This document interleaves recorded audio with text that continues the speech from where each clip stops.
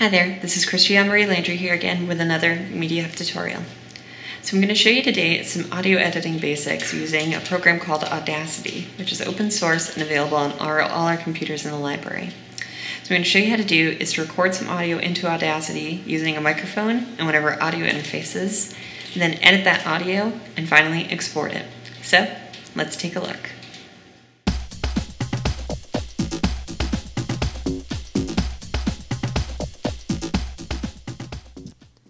So for this tutorial, we're going to use some of the MediaHub loanable equipment to record some audio. So we have an XLR cable, a microphone stand, and then also a pop filter. To assemble this, you'll want to first take the XLR cable and find the side that has a little clip on it. This you'll plug into the back of the microphone, aligning the 3 pins. Once it's plugged in, then you can slide it into the microphone stand. And then you'll attach the pop filter, which reduces P sounds known as plosives. This will just help with the recording quality a little bit. Once you're set, it should look like this. You have the microphone in the stand with the cable connected, the pop filter arm connected to the microphone stand by the screw on the bottom, and then the pop filter in front of the microphone.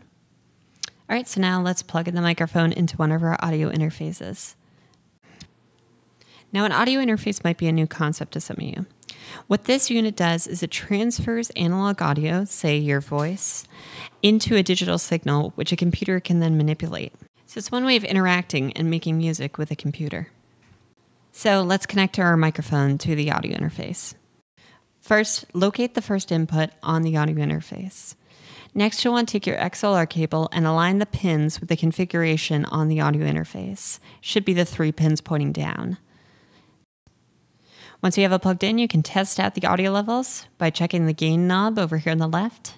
And if it turns green, testing 1, 2, testing 1, 2. Just like it did there, that means that the audio is being registered by the audio interface and it's at a good level. Now over here on the right is your monitor dial and also your headphone levels.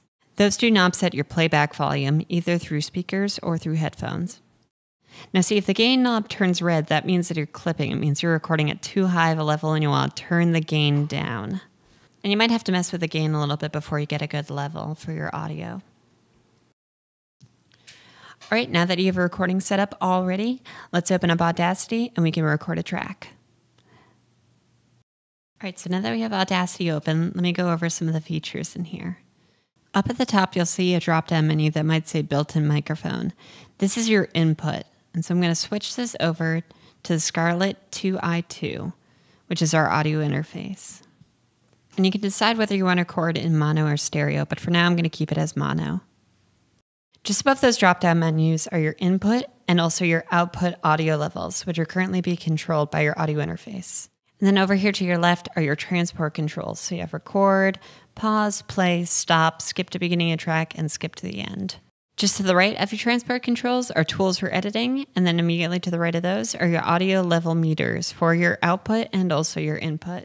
There are additional audio editing tools on the right, and then also your timeline at the very top, which shows at what point in the track you are. All right, so let's go ahead and record. So I'm going to hit the record button and start speaking. All right, so I'm just going to do a really quick test recording. As you can see, the audio from the Focusrite Scarlett 2i2 is going into the computer and Audacity is registering it. So I'll just record this for a few more seconds. As you noticed, I did just clip there a little bit or came very close to clipping. We can try and edit that out in a minute and I'll show you also how to trim down this clip. All right, so that should be enough for now. I'll go over and hit stop. And now we have our first track. So let's play it back for a minute. I'm going to hit spacebar, which will play it. So I'm just going to do a really quick test recording. As you can see, the audio from the... And as you can see at the top, there are the green audio levels showing that the audio is playing back. And ideally, the audio should fall somewhere between the -12 and the 0 decibel range. Or came very close to clipping. We can try and edit that out in a minute, and I'll show you also how to trim down this clip. All right, so that should be enough for now. I'll go over and hit stop. All right, and that's the end of our first track. So now let's take a look by going back to the beginning. I'm going to click on skip to the beginning. And we're going to edit out this little bit of silence here, just so we can have the audio start right at the beginning of the track. So I'm going to make sure the select tool is selected, and then I'm going to click and drag to select the area we want to remove. And then I'll hit delete, and I'll get rid of it, and we can play it back. All right, so as you can hear, that silence is no longer at the beginning of the track, just like we wanted. So what we're going to do next is take a look at ways you can adjust the audio levels in your recording. As I mentioned before, your ideal recording level is somewhere between -12 decibels and 0 decibels. Anything higher than 0, you're going to clip, which means your audio is going to be distorted. So let's take a look at that spot that I thought I might have clipped. So I'm going to place the cursor just before that and hit play. So I'll just record this. So what you'll notice is that it didn't actually clip, it just hit at 0.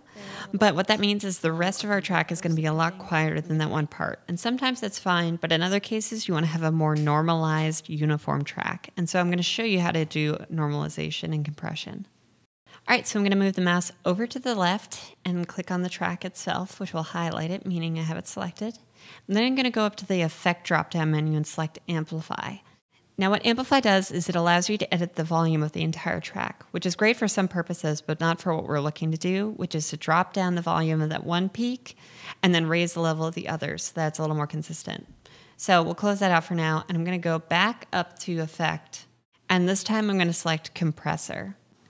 All right, so I'm going to adjust some of the settings within Compressor, particularly the threshold and the noise floor. And so what this will ultimately do is normalize the audio over the recording in a way that makes it more consistent. If you want, you can preview it, but in this case, I'm just going to say OK and apply it. So as you can see from the waveform, we still have that one peak, but at least now the volume is a little bit more consistent across the track. So I'll just record this for a few more seconds.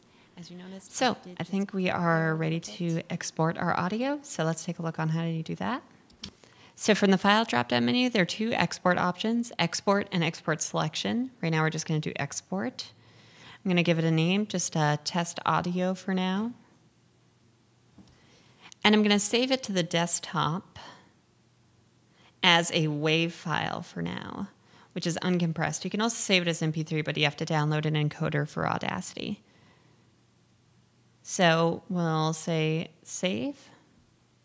And it'll ask you if you want to add any metadata. I'm not going to worry about that. Say OK. And your audio should appear on the desktop, and we can listen to it back. All right, so I'm just going to do a really quick test. All right, so we're hearing it play back now. It seems to work just fine. And that's our first track recorded with Audacity. All right, so that's it. If you want to check out any of our other tutorials, they're included at the link below. And if you have any questions, you can always contact us at dps@providence.edu or at askalibrarian@lists.providence.edu. Okay, until next time, I'm Christiane Marie Landry, signing off.